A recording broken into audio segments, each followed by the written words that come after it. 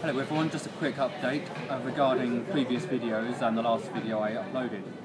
I'm currently in London about to go to the Ritz for some lunch, and then afterwards we're going to Strictly Come Dancing, hopefully. Now don't worry, I haven't come into a load of money and not told you all.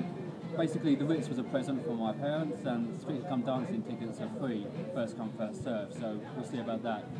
I'll probably put a review up on my written word blog in a couple of days.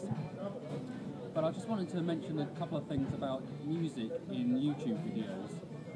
The last video I uploaded was a concert video from B&B Nation live at Scala in London, which I went to with my brother.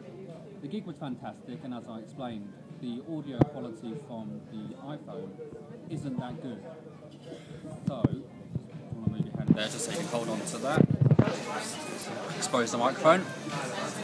So what it is, I had to use some music from B&B Nation's album, and in previous videos I've uploaded copyrighted music.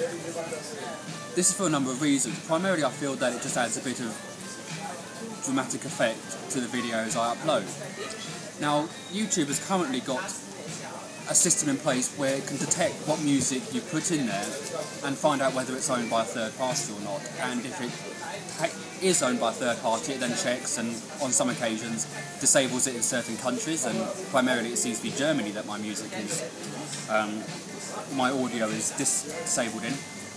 But also in some cases it disables the audio completely, so I need to go back and re-upload at least one episode of the Maya Diaries. Just a quick word on why I've done this.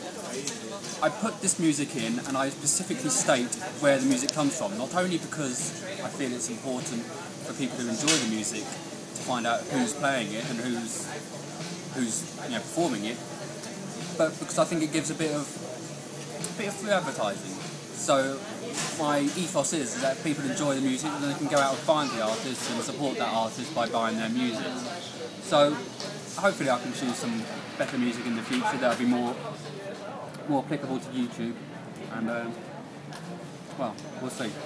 See you next time.